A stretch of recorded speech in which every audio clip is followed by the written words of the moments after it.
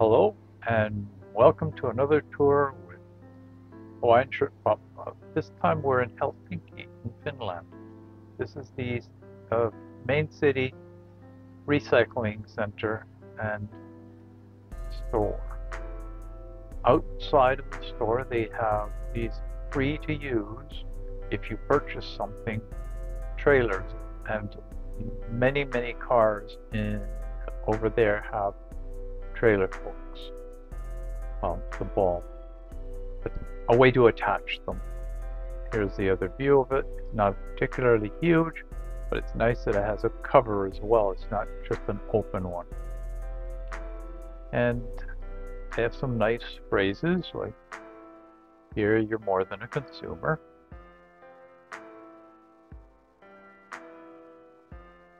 And right by there is the entrance. But we're not going in immediately. We will be visiting a section that's beside the entrance that's still outdoors but sheltered. And this is an area that you can obtain free items. The curious item here in that plastic bag, which we're going to focus on, is an attachment for your vacuum cleaner so that you can clean up the leaves from the blueberry picking. Probably other berries as well. The basic principle is that the vacuum cleaner pulls up the leaves, which are lighter, and the berries fall straight down. Interesting idea, and it was a free one if you were interested in that.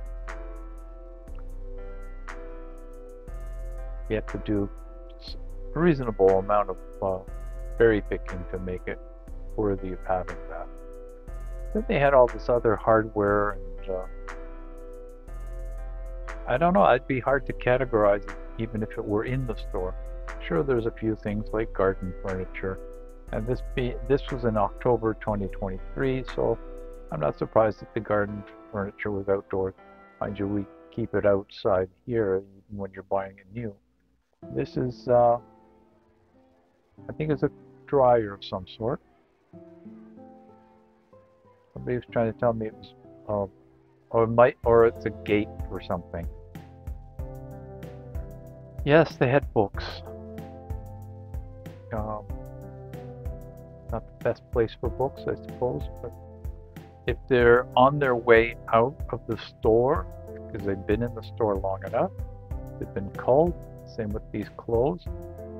Initially, when we saw this area, there were a number of people picking through there.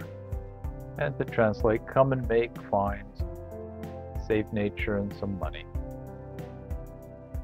And at this point, we will then be going through the door. And it tells you that it's open Monday to Friday, 9 till 9, Saturday and Sunday, 10 till 6. So you have plenty of opportunity to visit. They do operate with volunteers, and as I understand it, but they also provide, here's some more free stuff that inside hasn't progressed to the outdoors yet. They also provide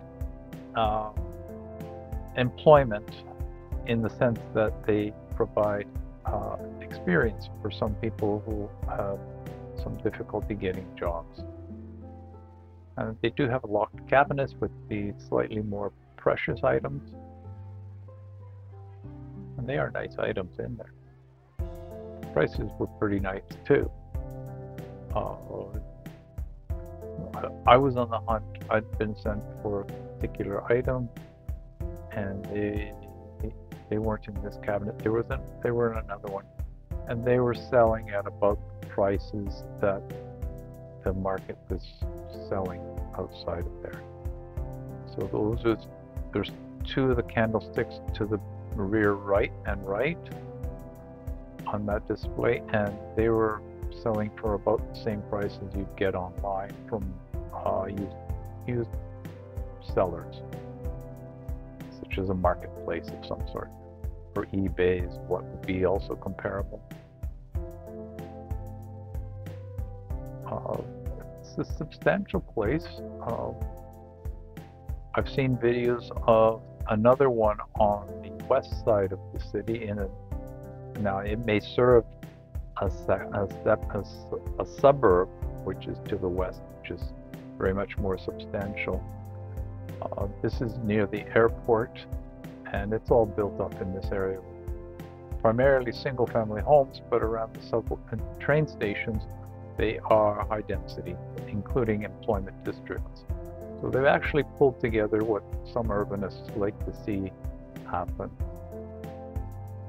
And they run their trains frequently, even at that distance. This one I think was reserved or paid for, and they're just waiting to be picked up. There's quite a bit of furniture. We'll be seeing it a few times because I had to circle around it more than once.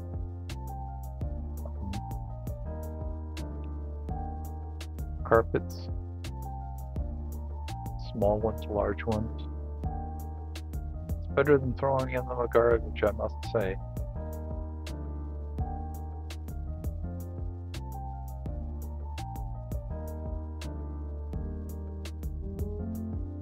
They're showing you the TVs working just fine. It's smaller than a lot of the TVs that are more current. So if someone has a smaller place and it's more appropriate to have the smaller screen, they got a deal. All the other electronics that they have, they look like there's some mighty nice items there. Other than that, then we get into the other hard goods of glassware, other glass items, ceramic items, and other decorative items. Some of them are ceramic, some are glass, some are porcelain. So it varies as to exactly which pieces. So I'm using my surreptitious camera, as I always do in my videos. But here you can see a bit of a scan around the area. They have grouped some of the items for the colors. For example, you see green and the blue, separate displays, some of them clear. And they are voracious readers over there, so there's a huge section of books. There's a couple of people very carefully looking at books that they were planning to potentially obtain, or they're just using it as a library.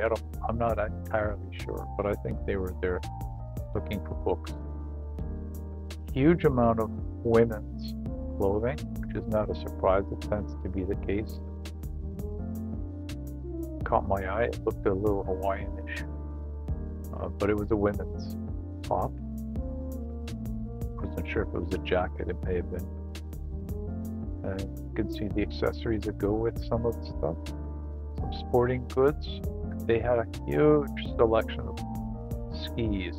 Cross country was high on the list, but there were snowboards and the downhill equipment as well. They do have more snow than I do in my own area.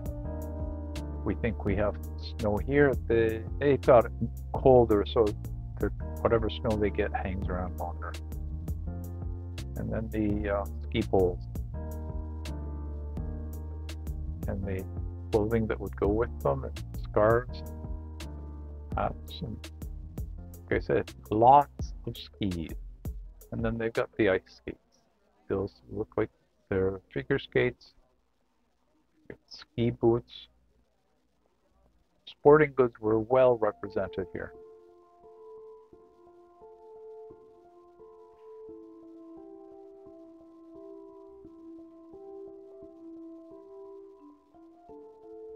And the artwork was displayed in this around the well, and racks of shoes, shelves of shoes. The other accessories and clothing are all down there.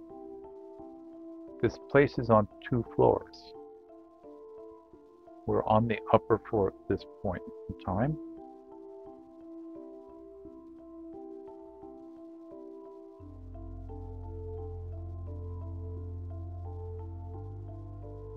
Just checking. 15 euros. It's a bit on the upper end. I think they were specifically targeted for nicer items because they seem to have some anti-theft security buttons attached.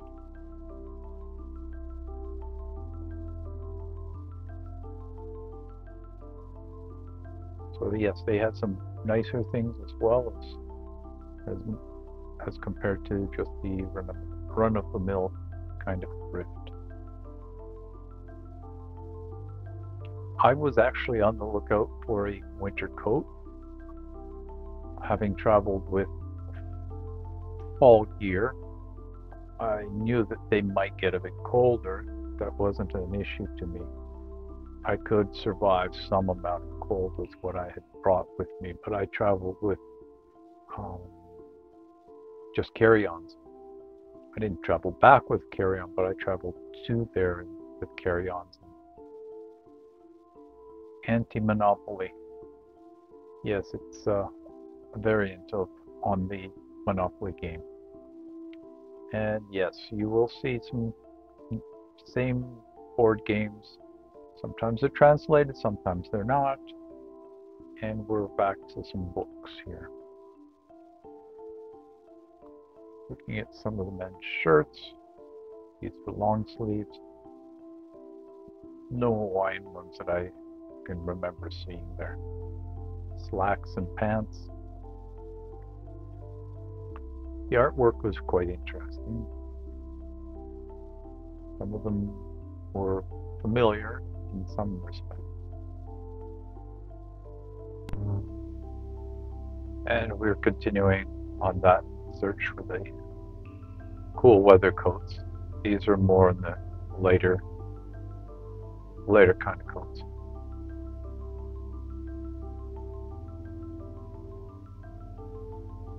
These are just light jackets.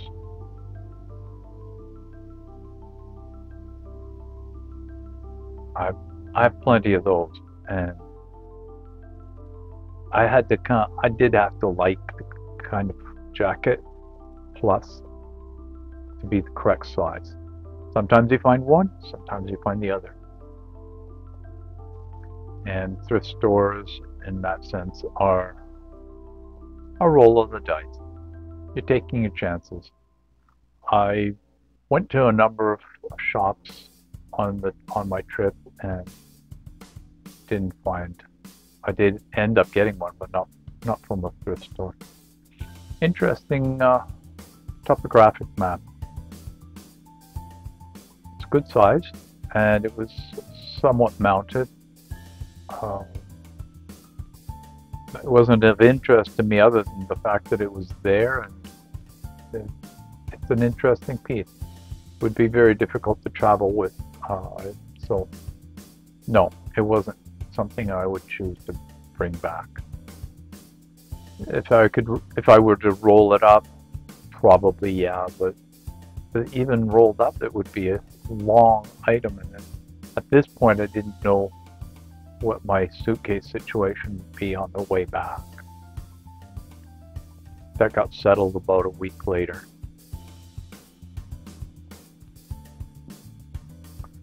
Interesting portrait there. It's of its era. It's appropriate for that era. Very stern looking. We're back to the furniture. I believe that's on the first floor. There's a set of stairs that links the upstairs to the downstairs. And there is a wheelchair elevator, but it was not in operation. It was either broken or something, I'm not sure. But it was acting as a storage area. So they've got brooches for €1, pins for 50 cents, half a euro, 50 cents. They're like the sports pins and political pins and so on and so forth. some of these relief pieces on the bottom, there were substantial price on them. I was quite surprised. Yeah, were they fresh? They were still packed? Yes. But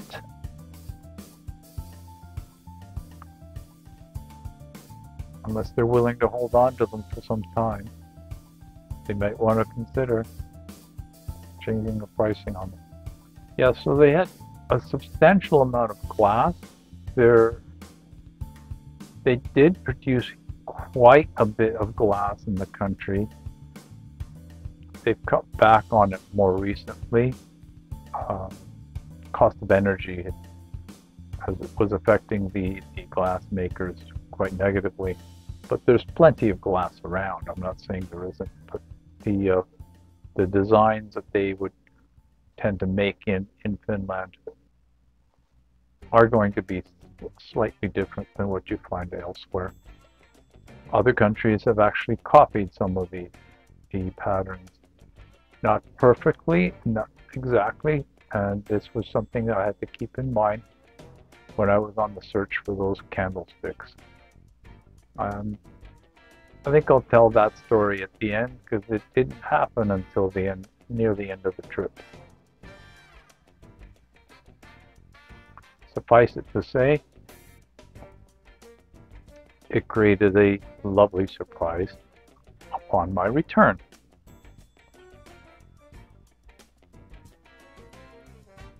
Don't want to just drop it in there. Magazines, patterns, you name it, they pretty well have it. Kitchen components, as you can see in the distance, we'll be looking at that in a bit. All sorts of other decorative items. Again, glass cabinets that are locked up, or the higher value items.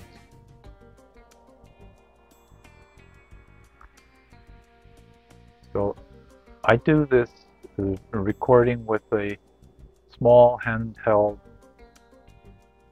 what's usually used as a spy camera. It's the size of my thumb, might be a little bigger than somebody else's thumb, but in my case it's about the size of a thumb.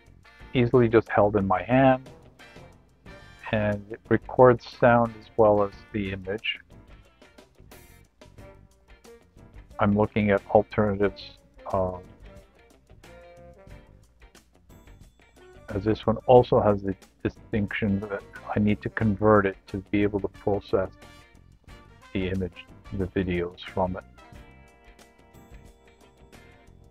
And then I end up doing an abacus. Don't see those as often anymore.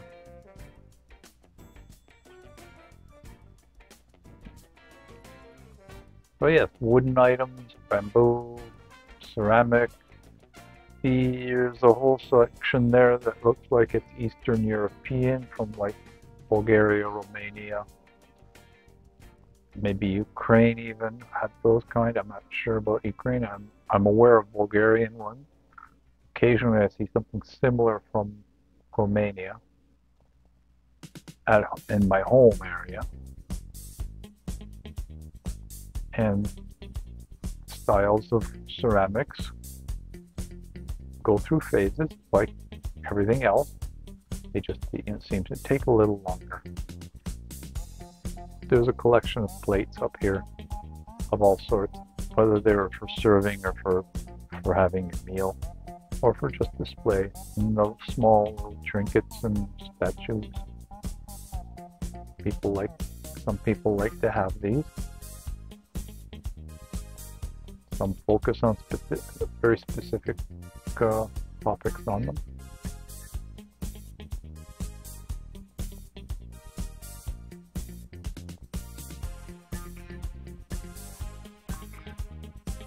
I think those were roller blinds and wallpaper.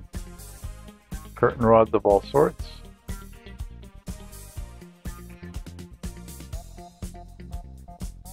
All kinds of hardware bits and pieces.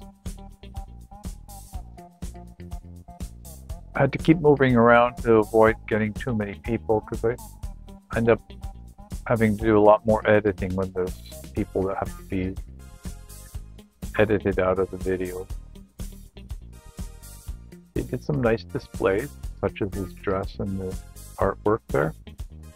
Back to some of the books, in case you thought maybe they were one-sided. And at the cash, they sell these bags, just shopping bags, because it makes sense, inspires, and is right. The recycling.